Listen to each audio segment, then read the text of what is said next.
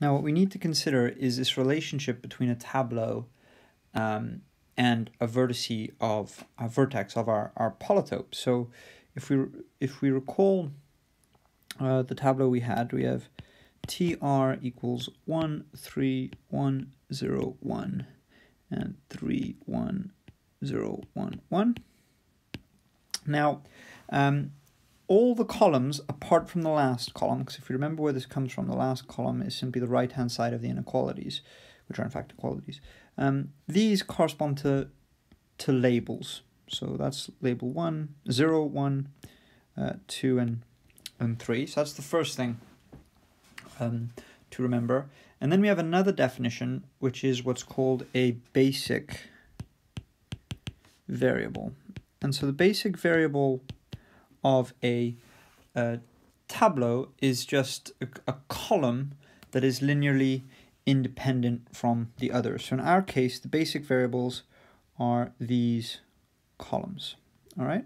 So in turn, a non-basic variable is these ones. All right. So the non-basic variables correspond to the vertices, sorry, to the labels of a vertex.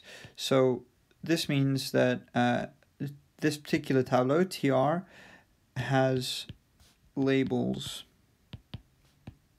0, 1. Okay. Now the way we get the actual vertex out of this is we set the non-basic, let me get my C a bit better.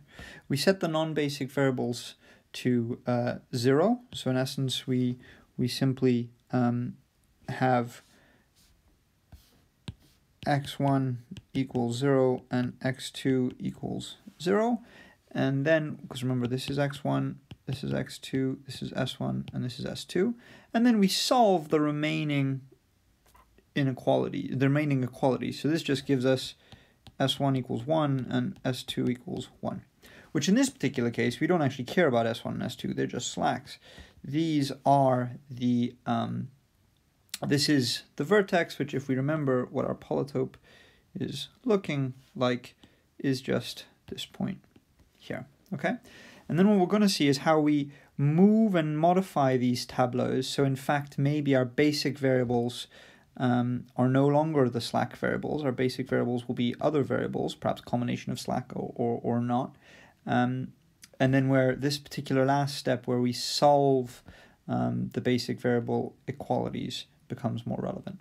But that's the essential idea, okay? So a tableau corresponds to the variables, which also corresponds to our labels. The columns correspond to variables and labels. And